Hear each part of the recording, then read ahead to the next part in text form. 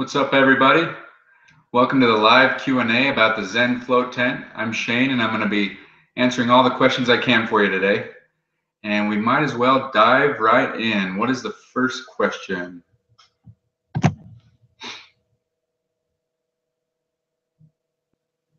All right, grab this.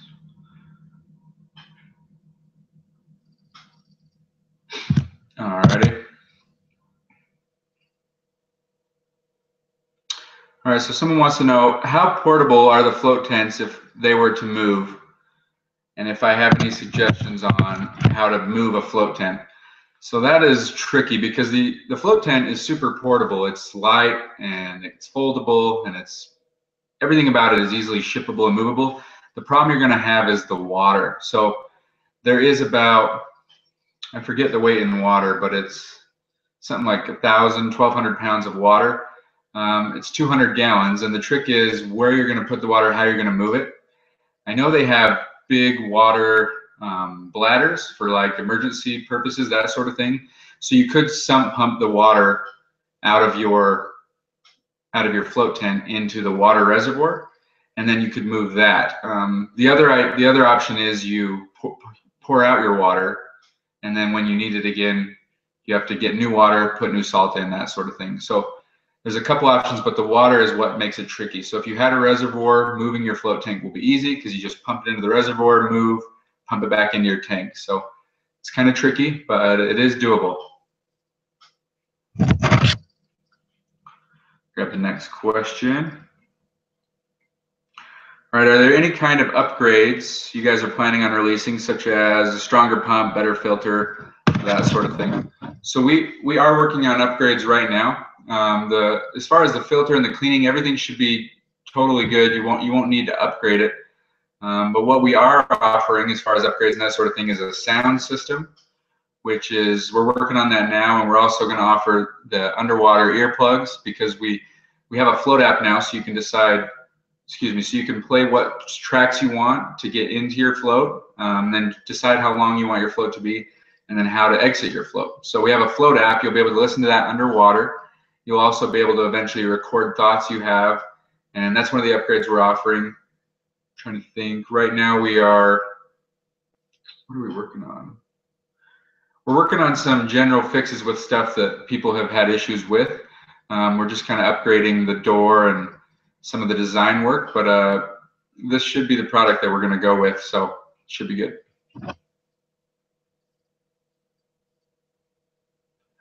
All right. Are there extra parts available to do repairs? So as far as extra parts go, we do have anything that you purchase with the float tent, we do have extra parts to repair it with. So if we don't have them on the website, call us and we can get that sent out to you. But we definitely have every part you could need to replace or repair anything that you have in your float tent.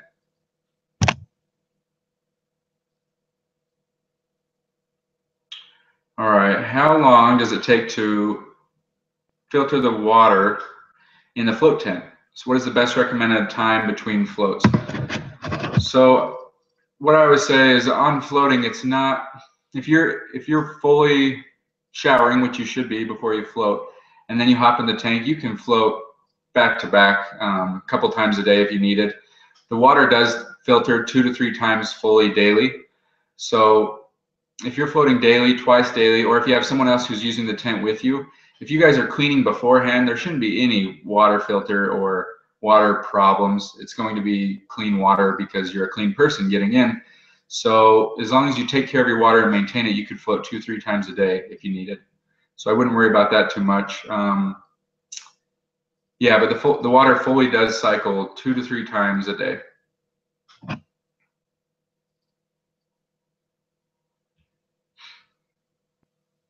If you have any questions pop up, just type them in the chat box and we'll address all of them.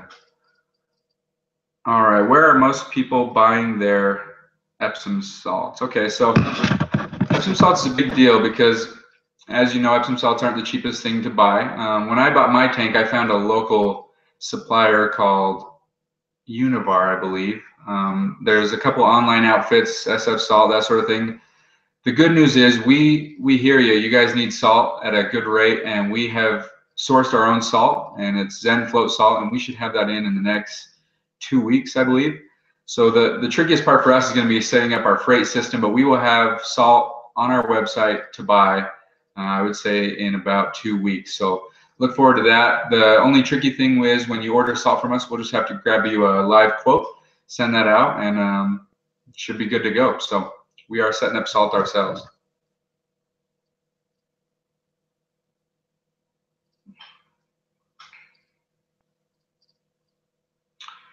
All right, how to set up the condensation flaps in the tent. So it'd be tricky to show you, but when you set up the tub of your tank, it's the big black 8x4 foot tub, and in that tub design there's flaps that kind of come out of the corner. So what you do is you lift those flaps up and you put it on. There's an angled pull for the roof design right here. Maybe I can show it. So what it is there's this pull right here, and the tub has a flap that you actually lift up and put the O-ring over the corner piece. And once that O-ring's in place, you slide your cover down over everything. And what you do is, from inside the tank, you have to make sure that you're lifting the flaps. So the flaps hang in on the inside, but you pull the flaps up and make sure, it's almost like shingles. You pull the plastic pieces up so that the water flows into the tank. And then when you're tucking the corners, you just make sure that originally when you pull the float tank cover down over, it can tend to fold the flap back. So what you gotta do is get in there and make sure that the flap is up on the float tank wall like this, so that when water comes down, it goes on that flap and stays into the water. But the easiest way I found is to hop in there with a flashlight and really push and make sure everything's secure, and that when you tap and water rolls down, that it rolls down into the tank. That is one of the challenges with this design, is the corners. But I promise you, if you get in there and take the time, you can really get a good seal and a good shingle effect where you won't have any leakage. But what a lot of people do is they throw the cover over, they call it good, they never actually inspect the inside lining at all, and they'll get little water drips on the corner. So really, just take the time, get in there, and make sure each corner is perfect, and then you'll stop all the dripping, and you'll be much happier. Because then you won't have any white spots or anything on the drip mat.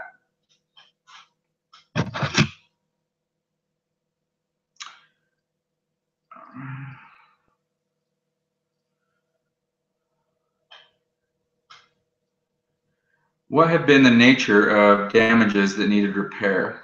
All right, so some of the damages we have, let me think about it.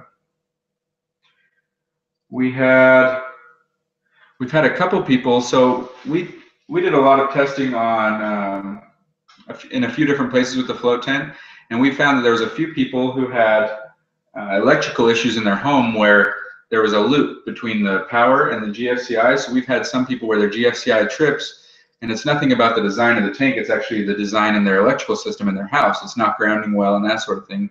So that is one of the issues we've had to work on.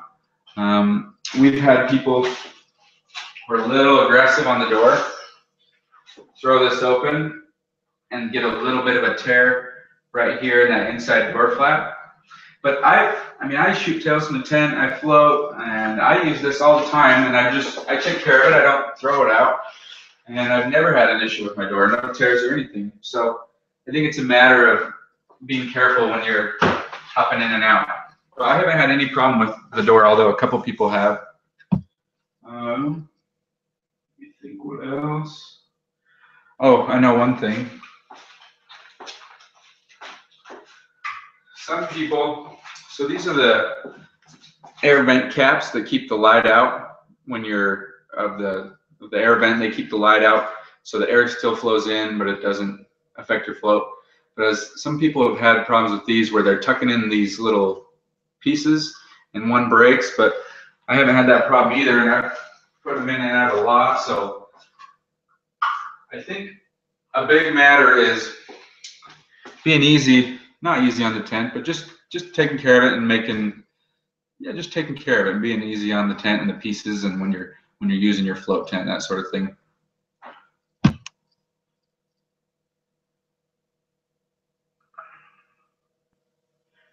All right. We grab the next one.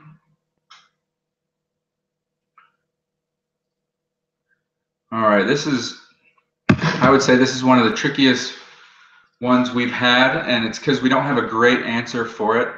We do have an answer. So is everyone familiar with the temperature probe that, of course, senses the temperature? And we've had issues where people are putting it on the surface and they're getting an inaccurate reading, or they're putting it right down on the heating pad and it's flicking on and off all the time. So the tricky part is, where do you put that temperature probe? And mine's in my tank, but the way I've found it works best is getting it a few inches off the bottom. And if you know, there's a water filter in your float tent, and it has a tube coming out of the end, and it kind of has little ridges on it. But I actually take my probe and I tie it to that hose. And then I pull it, so I make sure there's no way it's moving. It's not going to go up and it's not going to go down. And that's the best way I've had to set up my temperature probe. Some people, there's little tube channels in the side of the tank, and some people put it in there. I tried that, and it seems to not work well, because when you put it in the side of the tank, it's actually getting some of the cooler temperature from your room at the wall of the tank. So that temperature probe is getting an inaccurate reading and heating your water too hot. So you do want the probe in the middle of your tub, but at least 8 inches from each wall. I have mine really tied to my filter, and it works like a charm. So the other advice I had. A guy named Terrence, he said that he uses magnets to attach his probe to the wall of his tank, so it sticks off a little bit. But it's the only answer we don't have a perfect one for. We don't say, oh, put it in this slot. You're going to have to figure out a place to tie it. But I tied mine to my filter, and it works like a charm, so it's not too tricky.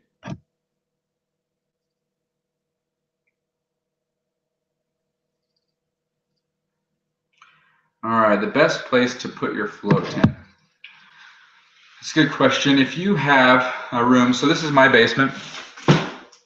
If you have a room with hardwood floors or tile floors, that's ideal. It just makes, because salt residue does get around. So if you're using it on, there's a little salt right there. So if you're using it on carpet, you're just gonna have to make sure you really dry off well, so you don't track any salt water on the carpet. That's the only thing I would say about the surfaces, is it's nice. I have a hard surface. I can just wipe it off if I track any salt, so I don't have to be as careful. That'd be the first thing. Also, it's nice to have access to walk around your tank. So I can fully walk around the side, the back, and it allows you to work on everything. I know some people don't have space, but if you can afford to at least leave a foot, you're going to be way better off, because you'll find that you'll want to open up your tank and clean the water, or you'll open up your tank to look at some piece or tie the temperature probe. So ideally, if you can leave yourself some space to get around, you'll be much happier with it.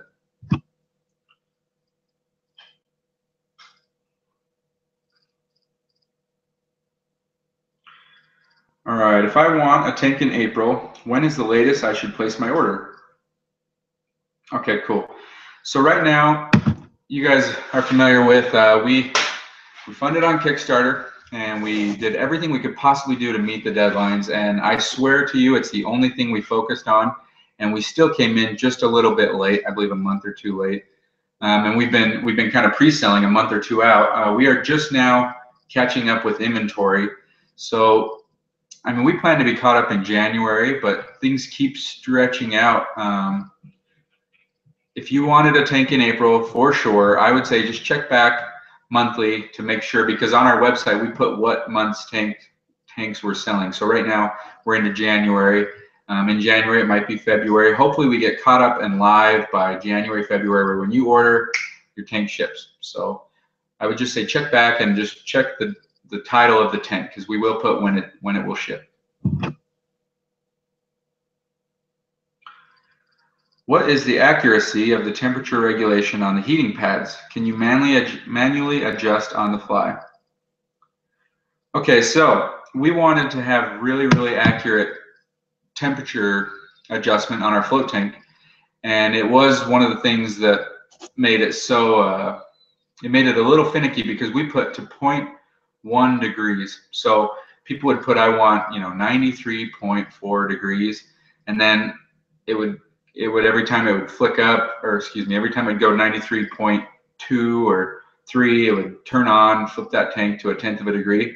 So it's very accurate, and with that comes, you know, sometimes it's too sensitive because it's constantly turning on and off, trying to maintain a perfect temperature. What I would say to do, this is what I do when I float, is I float at about 93.5 degrees, and so when I store my tank at 93, and then when I'm ready to float, I'll come in and put it at 93.5, and it will take about an hour or so, maybe a little less, to get up to temperature. But you won't notice it when you're floating. But that way it's not, you know, flipping on and off trying to maintain your temperature. It'll just be gradually climbing during your float. So there's ways you can kind of work around that adjustment, but it does work to 1/10 of a degree.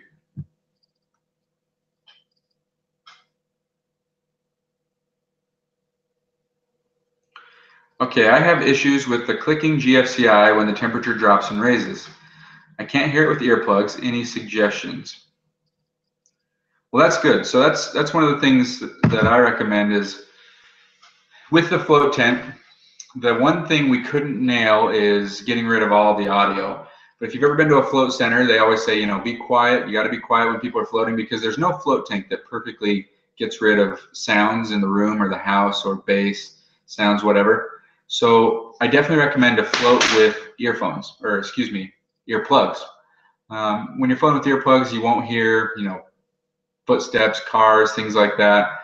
And with our temperature control, there's a little click when it clicks on and off to regulate that temperature. But if you have earplugs in, you won't even hear it. I would just say use the earplugs. I mean, it works anyways. It's better anyway. And even if you were in a float center, a lot of them provide earplugs, so it seems to be the way to get the most audio out of the room or out of the experience.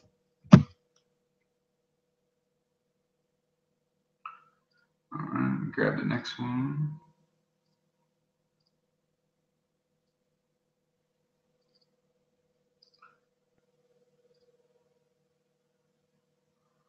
All right.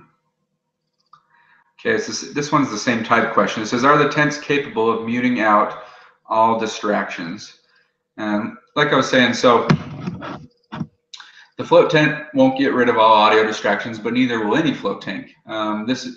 Ours has the thinnest walls. It's shippable, it's portable, it's affordable. So naturally, that's our challenge. But earplugs are the way to go. And if you want earplugs, I mean, they should be available anywhere. We have some Zen earplugs on our website. I think they're coming up soon. And I would highly recommend wearing earplugs. And not to mention, soon we will be having underwater earbuds coming out, so that you can use the float app and listen to guided meditations or music to get in and out of your float. And those will help with sound regulation or dampening too. So those are a couple of the options.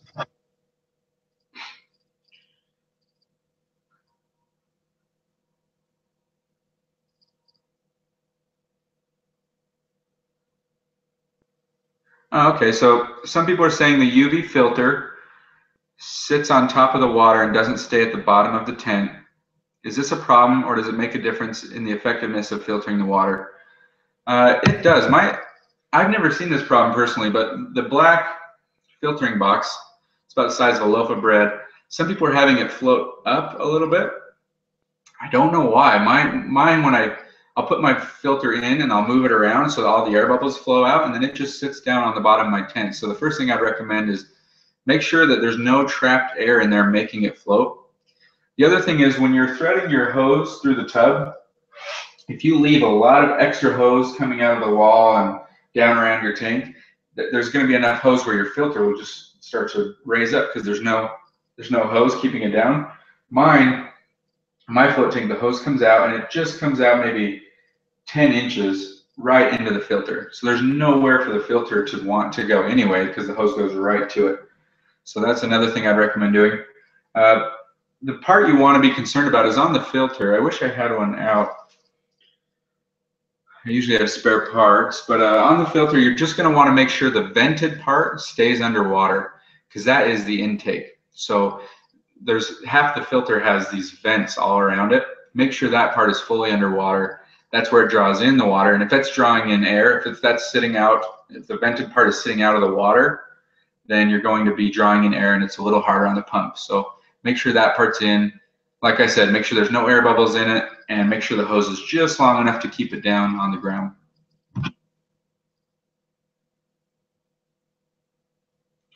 Cool. Where can I get the Zen Float app you were talking about earlier? So that we have just been going through the final stages of using it, and it's awesome actually. So let me explain the app and then I'll explain where to get it. But on the app, you choose your float time and then you choose your intro and your outro of your float. So for me, I'll choose a really relaxing song to get into the tank, to get into my float.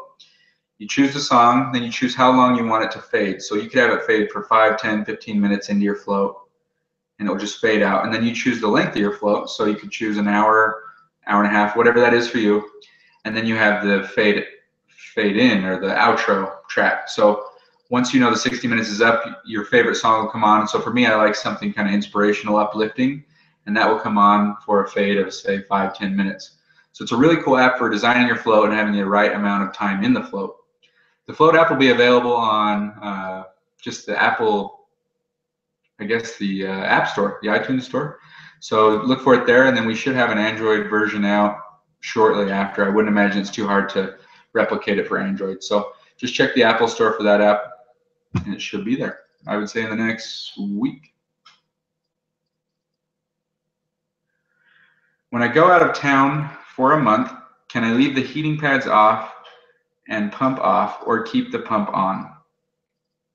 So a month is a long time. I recommend never turning off your tank because it takes about an hour a degree to get up to temp. So if your resting water temperature, if you didn't have anything plugged in, would be about say 60 degrees. So it's going to take 30 or so hours to get it up to temp, and a lot more power than just maintaining. So it's going to be up to you. If you're leaving for a month, it shouldn't be any problem to just unplug everything and let it sit. I would make sure all your water levels are, when I say water levels, make sure your water is totally clean and maintained before disconnecting it. That way you won't have any just cleanliness issues. You won't have any mildew or smelly water when you get back. And just when you get back, just keep in mind it's going to take a couple days to get back up to temp, but there shouldn't be any problem with turning it off. With turning it off and with anything, never ever put more salt than you need in your tank. And this would come in with turning the tank off too, because the temperature would drop, and salt crystallization changes depending on how hot your water is. So for us, this is the Zen Float Hydrometer. If you have a float tent, you've probably used it, but it's awesome because this is the exact measurement that you need to keep your salt saturation at. Never ever keep it over. Because if you had, say you had too much salt in your tank, and because it was warm, it stayed fluid, but then you unplugged your tank to go on a vacation and you came back, you would get crystallization. Some of the salt would kind of turn into almost just sheets of it. Looks like ice crystals. Could get into your pump, it could cut your tub. So how I relate that is I'm saying if you're going to unplug your tank, don't ever have it over the right salt saturation. And for that matter, never have your tank over the right salt saturation because it could really harm your tank.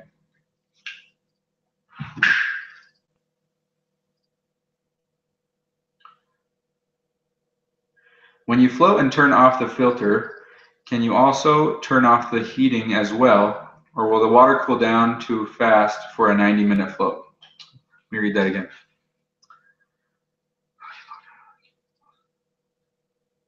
Okay, so what they're saying is they unplugged the filter for their float, for a 90-minute float, and they're asking if they can unplug the heating. And I would say not to, because your water level will drop, or your temperature will drop.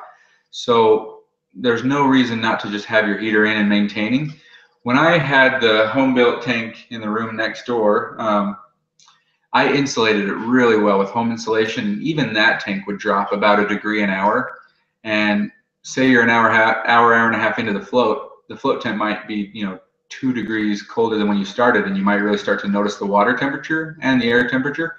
So I would say don't unplug your heating unless there's some specific reason. It's really just nice having a constantly maintained heating temperature. So that's what I would do, is just leave the heat plugged in. All right, this question came up just recently, and I don't have a great answer for it. It says, any problem using reverse osmosis water to fill the tank? All I know about reverse osmosis is it's a cleaning method for bottled water, but out of all the water care and water people I've talked to and everything I've ever heard, I've never heard of someone saying, you know, don't use too filtered or too clean of water because the salt won't saturate or something won't happen. So I can't see any harm in using, you know, reverse osmosis water. That's the only reason I know how to answer it is because I've never heard of anyone having an issue, but I don't know for positive.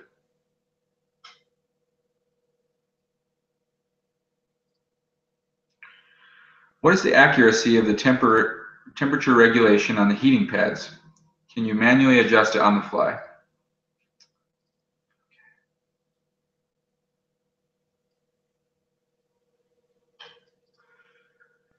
I think I understand this question. So what is the accuracy of the temperature regulation on the heating pads? Can you manually adjust? I mean, with our heating pads and temperature controller, you can always change the temperature on the fly. It's going to take a second for the pads to get the water to temp, but I'm not sure I understand that question totally. But I mean, you can adjust your heating pads anytime you want to the 10th of a degree, so it's pretty sweet.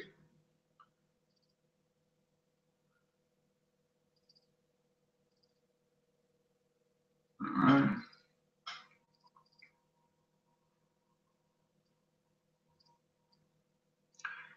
All right. Is it safe to set up my tank on the second story of an apartment building?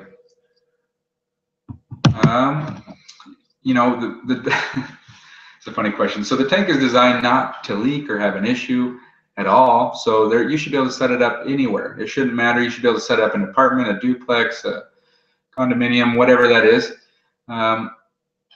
If you're worried about, because here's the thing, no matter how well we design this, it's still a canvas tank. So a kid could still throw some toy, or someone could get in with a, you know, a sharp object or a shoe or a belt, or anything could happen, I guess is what I'm saying.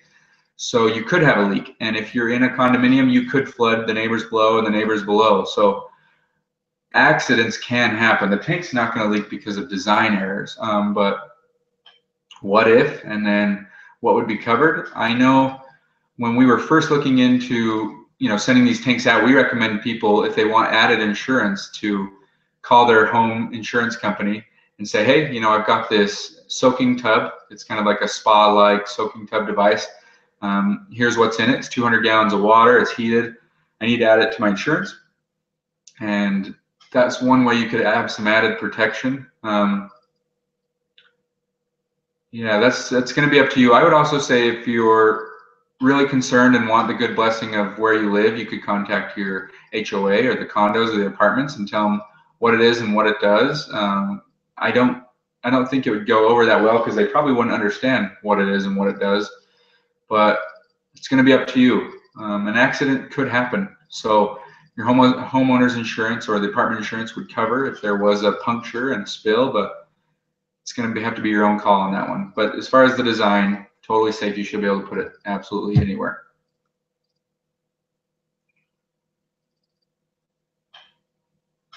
Cool. Was there any thought of using ozone like you did with your tank in the basement?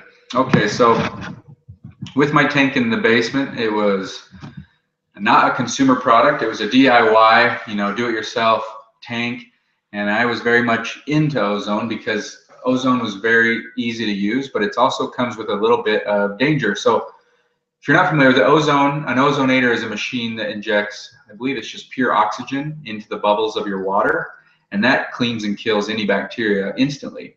But they say that the off-gassing, so the air that comes out of the bubbles, is actually dangerous to breathe, and I believe it because when I used ozone in my homemade tank, where the ozone shot out, it actually browned and kind of discolored the plastic. So there was something really aggressive going on there. So for my do-it-yourself tank, I thought it was awesome that I could just plug in an ozonator overnight and get a whole bunch of cleaning done. That was cool to me. But with the float tent, we needed an option where it's kind of consumer proof because everyone's going to get this thing and not totally know what they're doing, not fully understand things, and just start using it. So ozone was kind of a scary option for us to use because you don't want to be breathing that air. So the filtering, the mechanical and the UV filter that we used with the water maintenance guide with the hydrogen peroxide and the pHs, that is the easiest, safest, best way to clean a float tank, and that's why we chose it for the float tent. So ozone is a personal preference. I wouldn't recommend it because then you have to worry about, you know, what air is in the tank. Has it properly ventilated? How long has it been since I ozoned? what if you forgot to turn it off? So I don't recommend it. I was just winging it when I built my tank, obviously, and I liked ozone, but with what we got in the float tent, you're good to go. So I would just stick with it.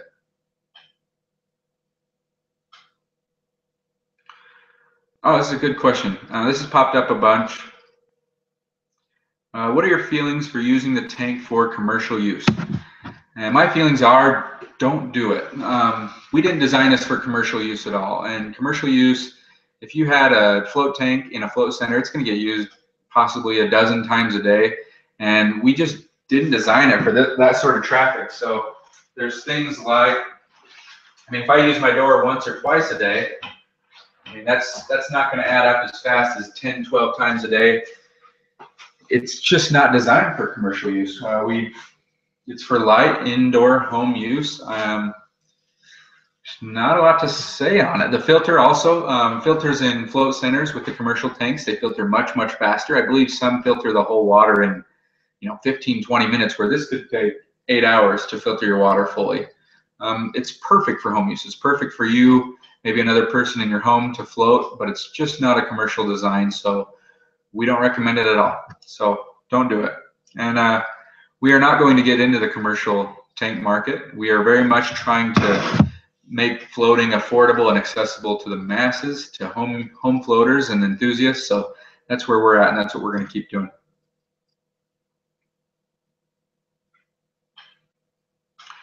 All right, have you ever read any of Dr. Lilly's books? What are your thoughts about ECCO? I am not familiar with ECCO. I just read Programming and Metaprogramming. It was a book that Float On, Ashcon, and Graham really promoted. And as I was reading it, there was a lot of stuff that was really cool. That you could tell he was very much an explorer of the mental realm, and some of his use of hallucinogens and everything really were interesting to me, but it didn't all fully relate to me. A lot of it was a stretch. And I think that's why a lot of people really like Dr. Lilly, is because a lot of his stuff is a stretch, and he was really out there doing pretty interesting and creative, crazy experiments and explorations into the mind and reality. And so personally, I don't really click with Dr. Lilly. I've read a couple of his things, but everyone should try out a little Dr. Lilly stuff, because some people just love it and can't read enough of it. So it's pretty cool.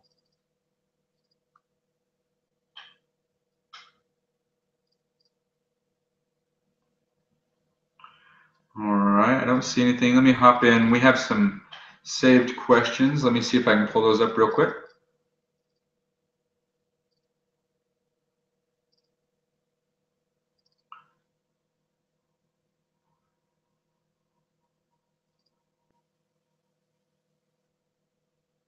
That, I believe, is all the questions. Let me check. Cool.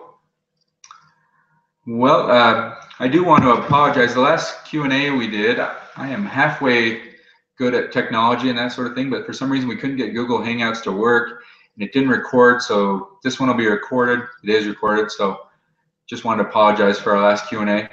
If you have questions, send them in to info@zenfloatco.com. Also, you can find us on Facebook and Twitter. We also have a new hire named Mason. There's a little blog about him on our website, and he is our 24-hour customer service dude. So if you have questions, he's got answers, and he has access to everyone else in the company. So if he doesn't have your answer, he'll find it quick, and he's been a real awesome addition to our team. That's about it. That's all I got. Well, thanks guys for tuning in. I hope I could be of some service to answer your questions. If you have any, just email them info@zenfloatco, and we'll answer them as we go. But thanks guys, and happy floating.